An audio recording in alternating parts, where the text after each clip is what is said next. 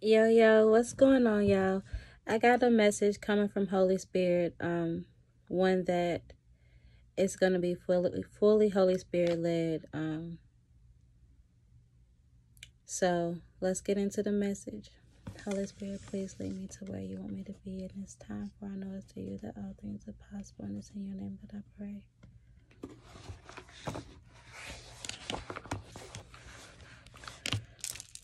Monday, November 23rd.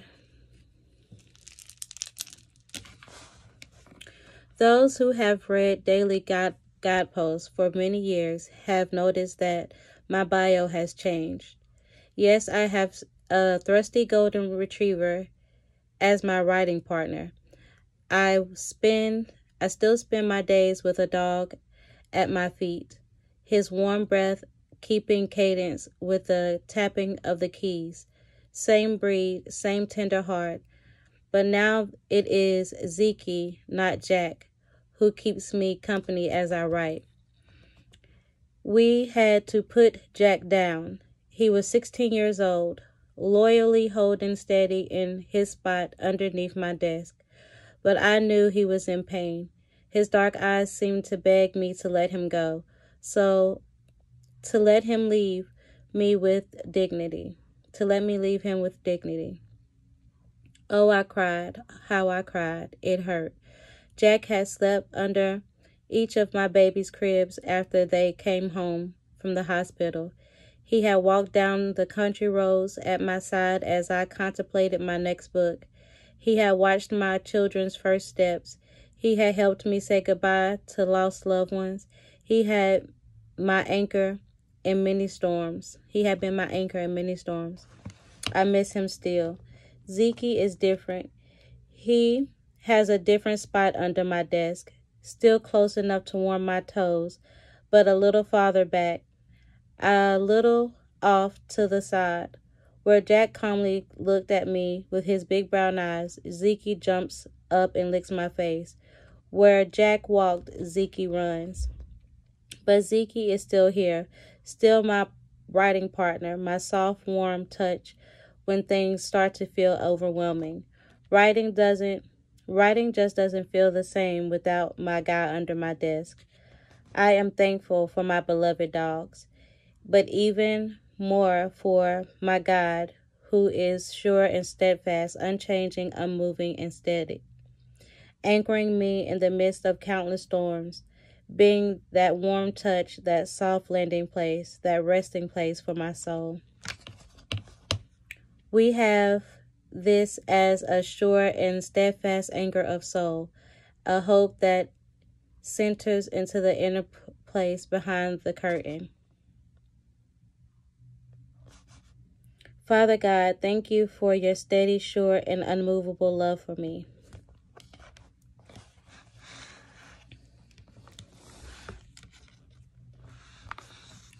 So I kind of feel like this is about someone who lost someone that was very important to them.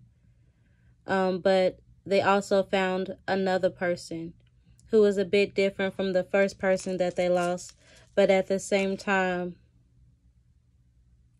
still loyal and still there for them. I feel this person that they have, the new person that they have met, has more energy and more life, whereas the person that they lost was more laid back and quiet and calm. But there was still a love that he had for that old person and the love that he has for this new person. And the old person, in some ways, had to die, and he had to let go of this person so that he and this person would have dignity,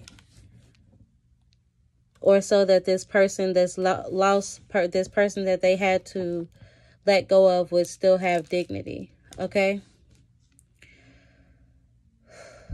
And they want to thank the Lord for always being there for them and never leaving them and providing them with a love and somebody that is there for them and has been there for them. Even the person that they had to that they lost, that they had to let go of.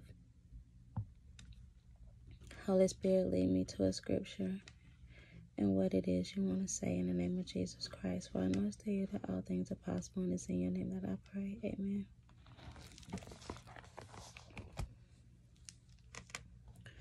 And the whole congregation sent home to speak to the children of Benjamin that were in the rock Remion, and to call peaceably unto them. And Benjamin came again at the time, and they gave them wives, which they had saved alive of the women of Jabesh and Gilead, and yet so they sufficed them not.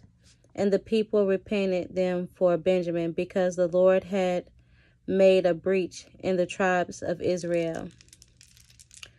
So, yeah, this is about someone who that lost somebody, but they gained somebody else.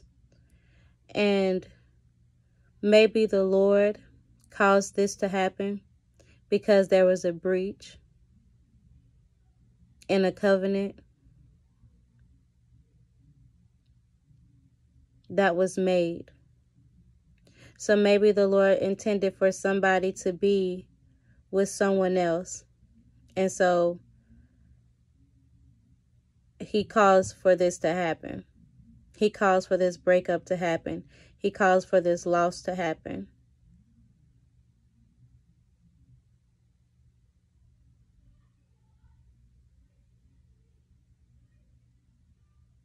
Because this person did not want to give up this, like the man that was talking about how he didn't want to give up his first puppy. This person, whoever it is, they didn't want to give up their first woman, their first wife. They didn't want to give them up. It was hard for them to give them up. And so the Lord had to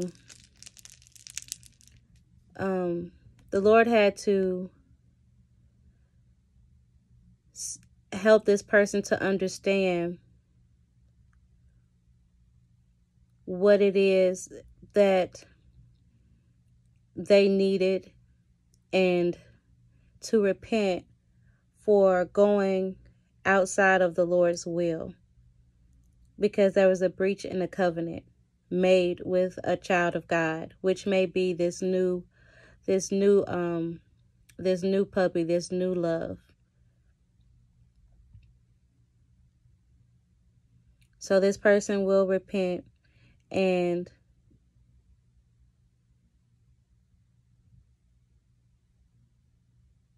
Israel provides wives for the surviving men of Israel. And this man will be provided another wife that will take care of him. This woman will, like this second puppy that this man got, will have more energy and be more just more energetic and more affectionate, because this puppy, as like he said, the first puppy would just sit and look at him with warm brown eyes, but this second puppy jumps up in his lap and he licks him in the face. So this person will be more affectionate and have more energy. The second love that this person is getting. Okay? So that's the message, y'all. Peace.